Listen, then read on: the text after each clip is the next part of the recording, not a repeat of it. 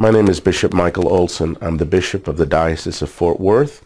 I'd like to welcome you to the 2014 North Texas Catholic Men's Conference. I hope that it is an experience that helps you to develop your faith, that you can live the authentic freedom of the gospel.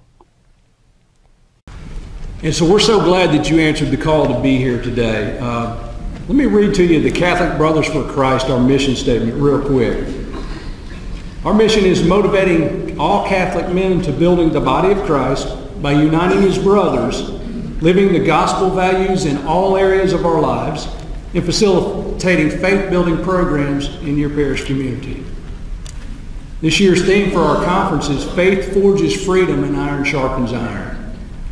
When we think of freedom, we like this definition. Freedom is the ability to live responsibly the truth of our relationship with God and with one another. And we reflect on John 8:32. You will know the truth, and the truth shall set you free. Galatians 5:13 reminds us, for you were called for freedom, brothers, but do not use that freedom as an opportunity of the flesh. Rather serve one another through love.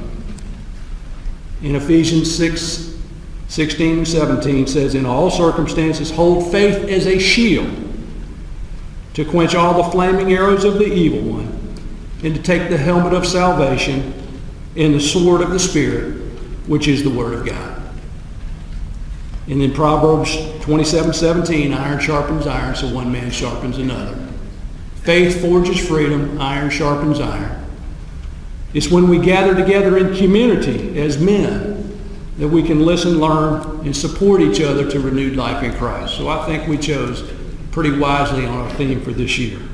Throughout the conference, what you will experience. We had an awesome night last night. Who had an opportunity? Show me a round of applause who had an opportunity to come join us last night.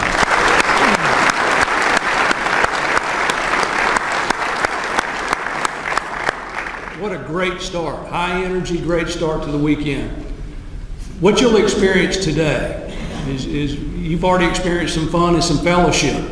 We're going to have praise and worship and music throughout the day. So I would ask you, when you see the graphics of the songs, stand up and sing. Let's show glory to God the Father by using our voices to praise Him. That's another form of praise and worship. So let's make sure that when the music's going, we're singing, standing, and singing loud and proud. You'll also have an opportunity. We'll celebrate Eucharistic adoration. We'll pray the rosary. All 762 men that are here present right now, we'll pray the rosary together. You'll have an opportunity to practice reconciliation, and we'll end the day celebrating the Holy Mass. And throughout the day, you're going to have an opportunity to hear from 4 dynamic speakers. They're going to help us become the spiritual leaders we were called to be.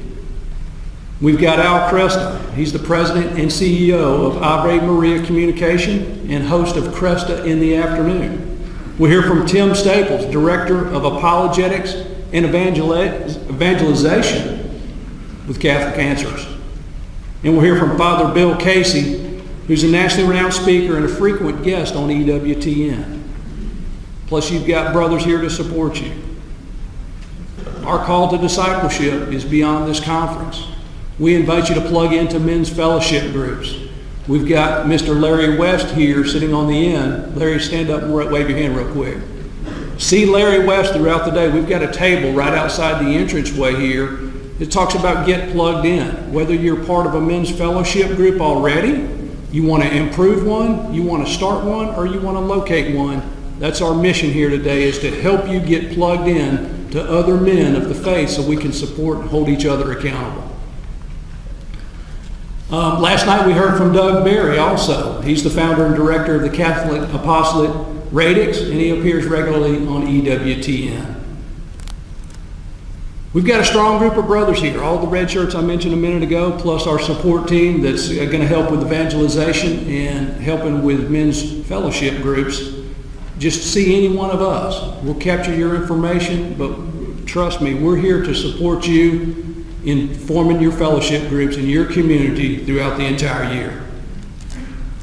Our team prays that everyone here gets to know, love, and serve the Lord even more through this experience. Congratulations on making a great decision for being here, and we hope this helps you develop a stronger faith in your family and in your community. And I'll ask you just to bow your heads. We're going to open in a quick prayer real quick. Let go and let God. Whatever is true, whatever is honorable, whatever is just, whatever is pure, whatever is lovely, whatever is gracious, think about these things. Today I let my true self, the Christ in me, have full sway over my mind. I let go all negative thoughts that may make me miss the guiding touch of my Christ self. Throughout this day and every day, I keep my mind centered on the positive side of life, the true reality. Repeat these phrases after me. I let go fear. I let in faith. I let go anxiety.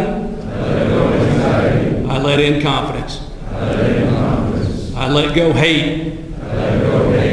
I let in love and forgiveness. I let go darkness. I let in light.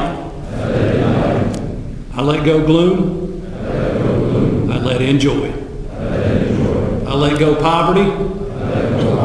I let in prosperity. I let go weakness. I let in strength. I let go sickness.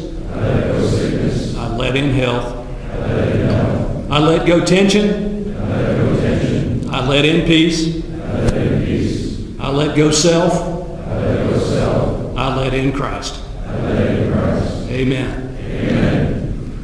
Only by thinking these true thoughts can I live happily and victoriously, and only thinking positively can we create the good life that we're called to have. As I introduce this next gentleman, I want to reflect on Isaiah 40, 29, and 31, the scripture verse that I think of when I encounter this man. He gives power to the faint, abundant strength to the weak.